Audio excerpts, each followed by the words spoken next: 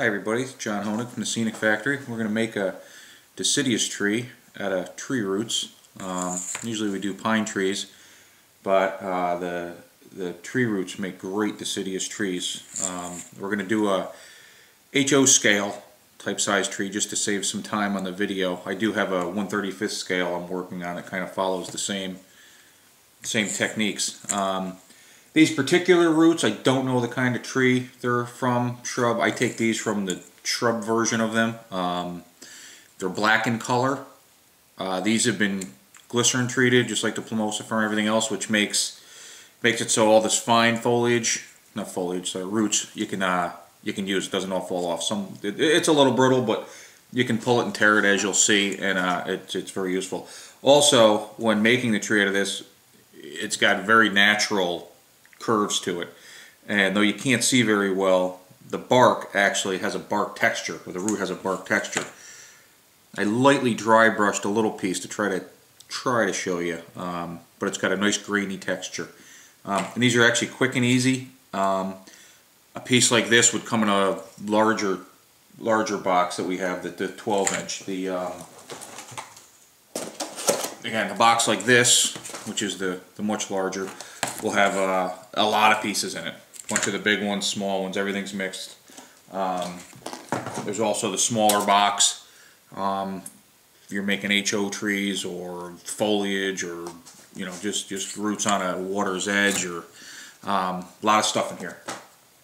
But any roots will work. The benefit, as you'll see, of these is that it has the very fine roots on it that we're actually going to use throughout building the tree process. They're very handy.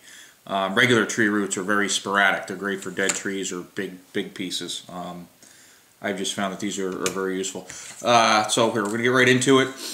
I recommend cutting the tree roots or the bigger pieces with a pair of pruners just to get straight cuts on them. I trim up and use around with my favorite little nippers also, and you're also going to, we'll do some work with scissors on this. But what we want to do first is get the basic size. I'm going to ballpark it. Again, this is going to be a smaller scale tree. So as you'll see, it's very flat. You can't really use it as is. So that's what we're going to build here. So what I'm going to do is snip it around.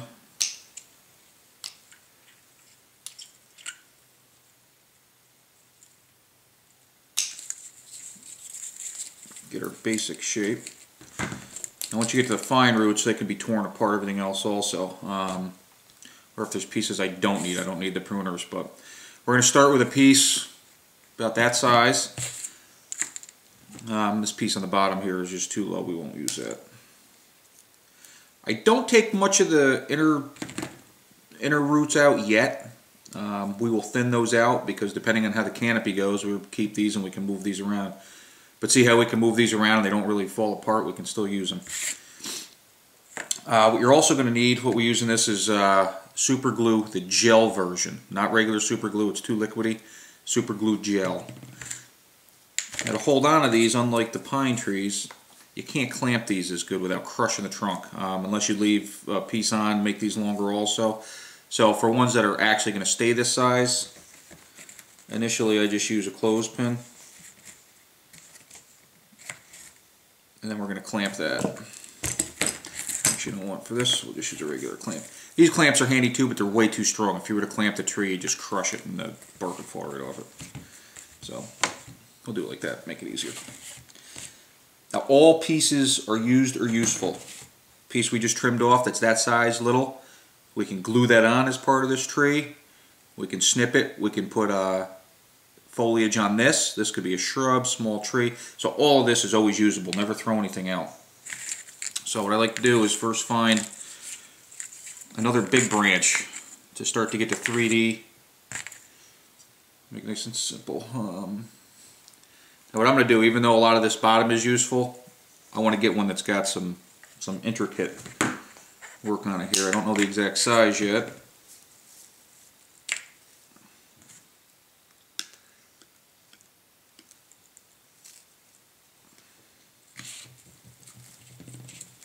Snip this around.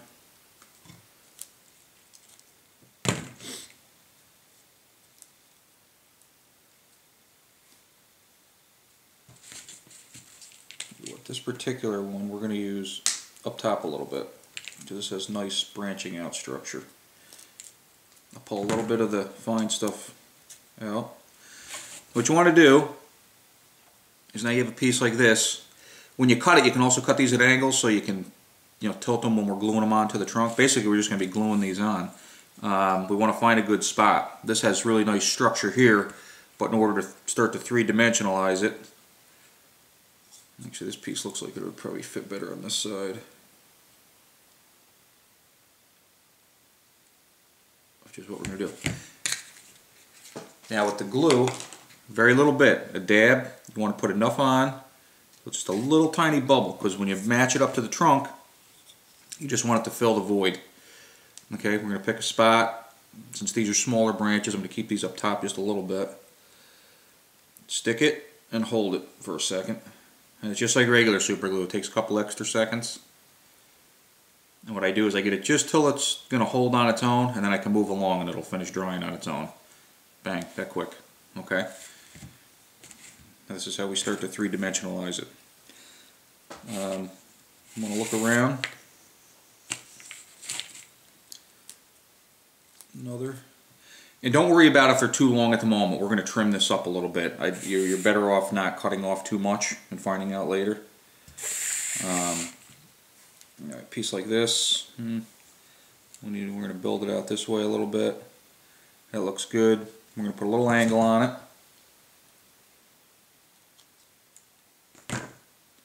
So it blends in better. There we go. Dab of glue. Now just be careful where you glued the last one. Although it's holding, you don't want to just go grab onto it now. Same thing here. Give it a minute to tack up. In any of these places where it's glued on the trunk, usually when the foliage gets put on it, you don't see it. But if you want, before you put the leaf foliage on or whatever we're going to use for that, you can dab a little flat black paint. Same with these spots that are where we snip off. It's usually always covered, but every now and then before I get into putting some canopy on it, I'll just dab a little flat black just to disguise it a little bit. Now, that one we're going to leave long. We're not really sure where it's going. I want to put another larger branch structure. I want to come out this side a little bit. Even little pieces like this. This is going to be the inner. I'm going to put a little angle on it.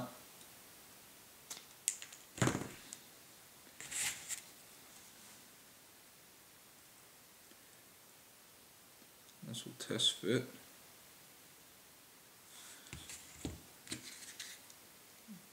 Glue. Just make sure you use the gel. Use the other stuff, it won't really work.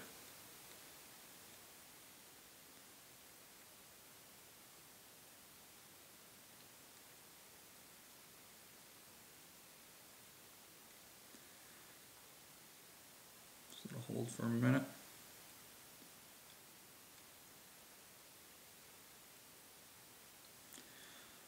What's cool about this is it's actually pretty quick.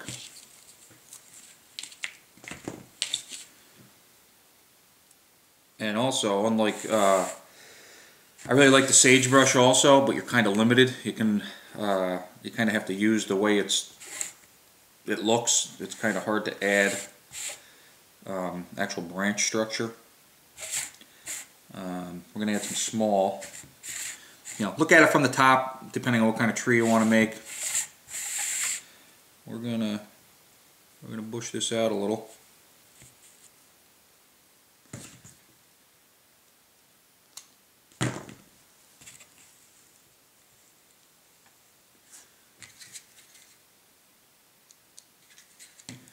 Now what we're going to do, once we get enough branch structure on, is we're actually going to use this fine root material, and that's what we're going to use for the canopy.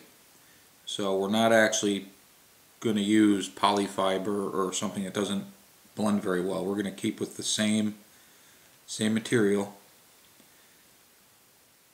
Although this is a blackish color, very dark grayish black, any parts of the trunk or branches you can lightly dry brush with gray acrylic, which we do on some. But if you're ever driving down the street and you're looking into the trees, 9 out of 10 times they almost look black, all the branch structure inside. It's looking good. We'll get a couple more out here and then we'll start fine tuning it and adding a little canopy. This has got a lot of branch structure on it.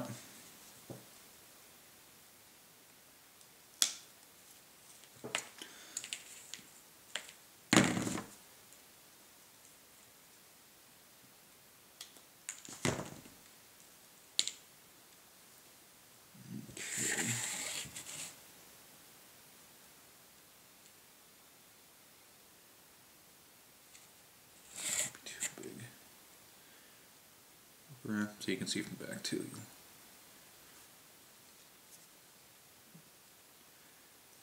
Go off the back here. All looks natural. Again, you can use any roots. The benefit of these and the glycerin preserved is we can keep using all the fine stuff. And again, these you can snip little pieces. You could make. I mean, obviously, all these trees don't look like this. They're not big. Intertwined, small, big, large, different color. But the glycerin makes everything usable.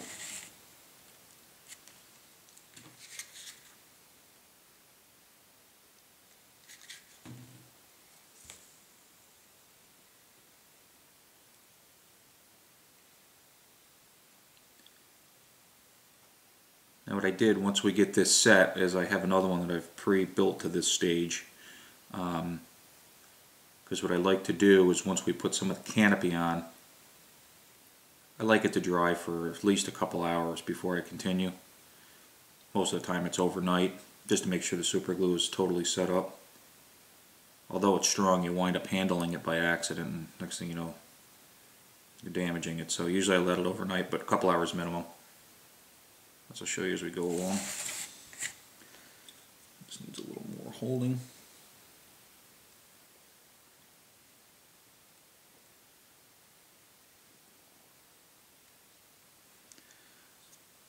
I'm going to snip a little of this off since it's making us a little heavy.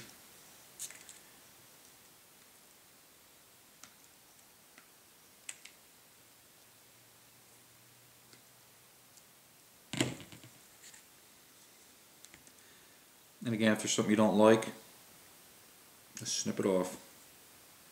And a lot of this, once we put the canopy on, is going to be camouflaged.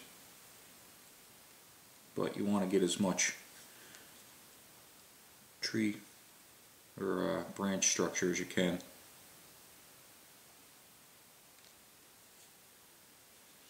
Okay. Actually, these are going to snip down a little. And again, don't throw any of this stuff out. This stuff is all usable.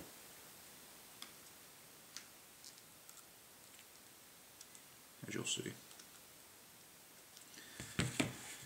Alright, this looks pretty good getting to the canopy stage. I want to add something coming up here though. This is a little blank over here.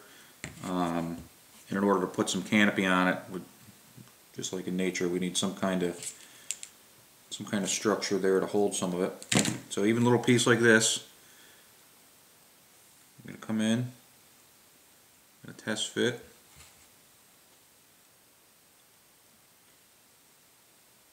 Looks good, a little glue.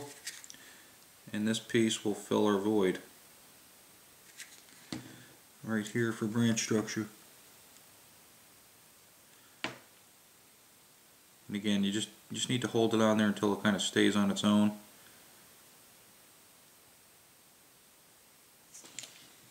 Great. Okay, that'll dry in a couple minutes.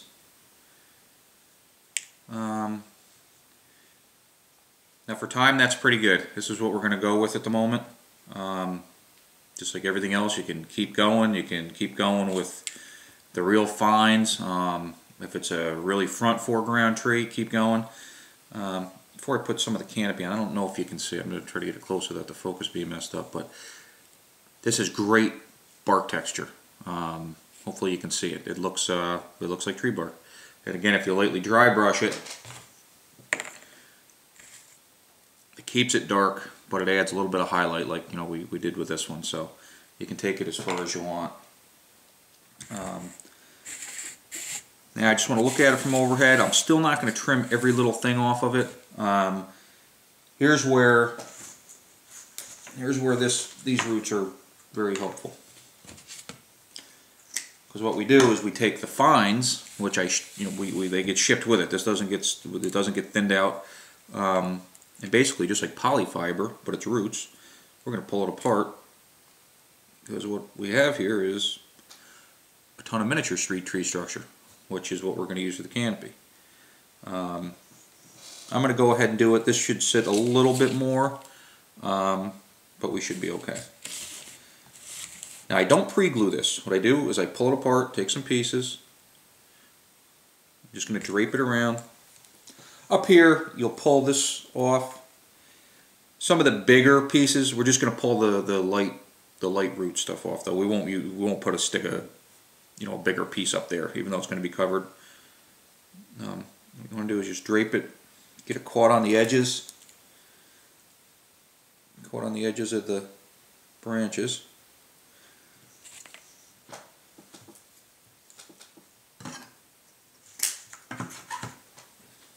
And this you can pull apart. Again, some of it will fall, but being treated with glycerin, most of it just stays together. And what we want to do is, just like if you're making these with polyfiber,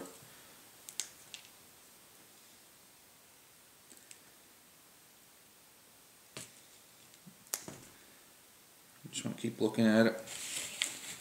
Get some coming from these branches to the top.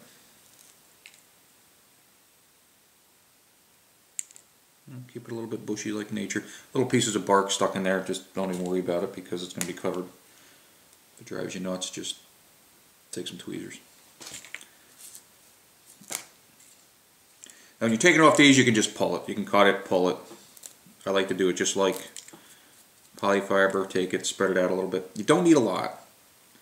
As you'll see when we start to put some foliage on it, this goes a ways.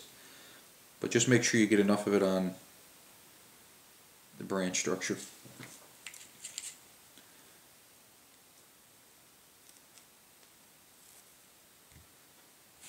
Now what we'll do is we'll get some of this in, and what I do first is I spray it with hairspray just to get it sticky and stuck in place as I build it up. I don't like using the spray adhesive till the end, because if you were to do that every time, it starts to build this up too much. So to get it started, I just use a unscented extra hold, just like you would use with anything else with hairspray. And we want to, I guess I can do it right here. Just want to spray it, just to make sure that this is going to stay as we add some more. In the end, we will be using adhesive, which will make everything stick together. Drape it, push it. Okay. We'll just do a little bit more and then we'll switch to the foliage.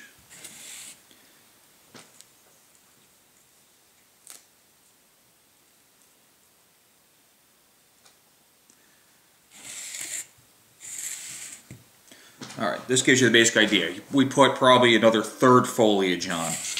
Places like this where it's a flat spot, take some, drape it onto the branch, hook it out here on these outside branches.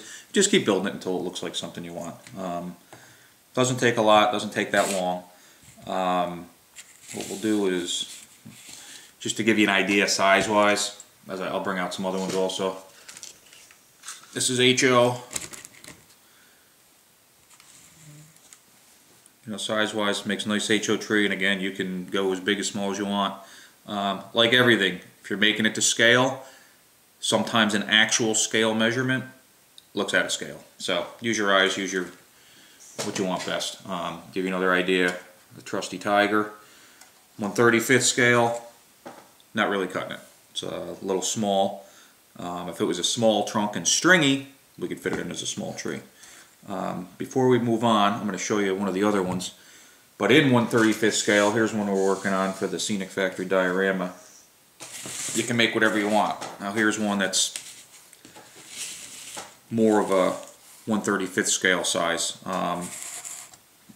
Again, same thing. Big, use a main trunk, snip it. You won't see the center. And all these are, we just glue it up. Just keep going with it. but this gives you an idea of what you can make, and you can make nice big ones. And what's nice is when you look through it, it's all intertwined with the black. It looks like tons of little branches, just like the real thing. So you can build whatever you want. Now what I'm going to do is bring in one that is already dried. Okay, here's our tree that we're going to use to finish up. It's actually a little bit smaller than the one we just started. As you can see, all the canopy's on. It's hairsprayed. It's all set to go. Now foliage, whatever. It's personal preference. What I use, I do basically two different things. I use first I use Caspia, ground up. This is regular Caspia, dyed green, unpreserved. This is plain Jane. Nothing special here. This is stuff we have that we dye green. What I do is take it, put it in a strainer, crumple it up, sift it out, and what it does is it gives me the fine, gets all the stems out, and just makes a fine flocking basically that I use with the Noke flock, their leaf flock. I mix that in too. Honestly, there's really nothing that I have ever found that is truly realistic. Silflor makes the mats. That gets quite expensive if you're doing a big tree. But it's all personal preference. You can make some pretty convincing trees this way. Again, this is where it all comes to personal preference, but I'll show you how we're going to do my way, I guess. Now we use spray adhesive. Use whatever kind, 3M. This happens to be Elmer's. Just make sure it's clear. Don't get carried away with it. I usually do this in a box. What I do is underside first. I'll just give it a couple little dusts, just to make sure it'll cover. Keep it neat. Again, don't glob it on. Use a little pan. And what I do is I start with the Caspia first. Okay, just sprinkle it. Try to get it underneath a little bit. A lot of this you won't see. This is just what we use to fill it out. So don't get super carried away. And if it goes on the branches or trunks that you don't want, don't worry. What we do in the end is the ones you do see that you don't want it in that spot, is I just go through with tweezers and we can pick it off. Suggest doing it in a pan so you can save everything. And the reason I do both, just gives it a little different texture. It's a little bit different color. Okay. Since I forgot my other pan, I have to use the same pan for both. Okay. And we're going to use a little of the Noke flake. Same thing, a little bit in. Not real carried away.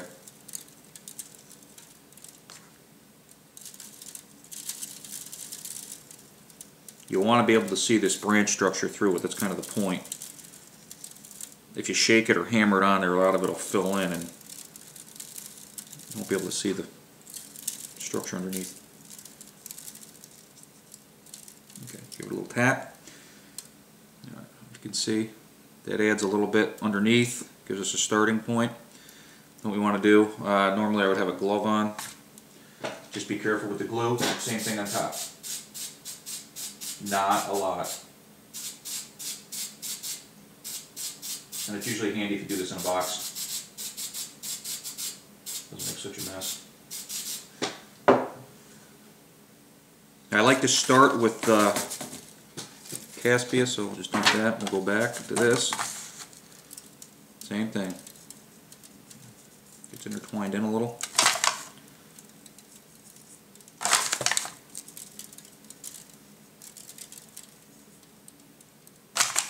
Falls down into the crevices.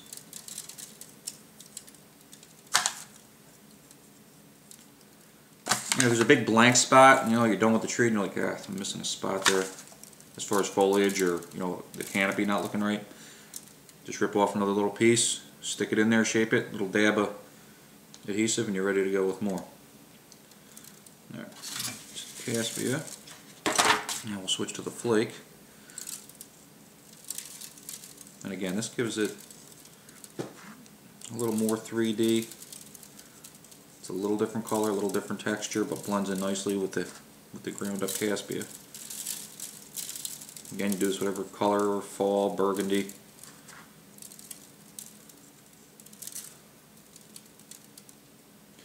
Now, we'll do a little tiny shot of the adhesive over that, and we'll add one more round.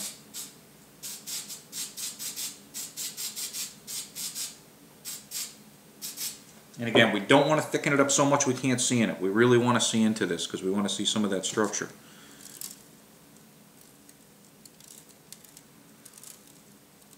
Now these edges, make sure you don't cover the whole branch with bulge, and some of these lower ones that might not have a leaf on it, but it's still got the little tiny branches. Keep those open.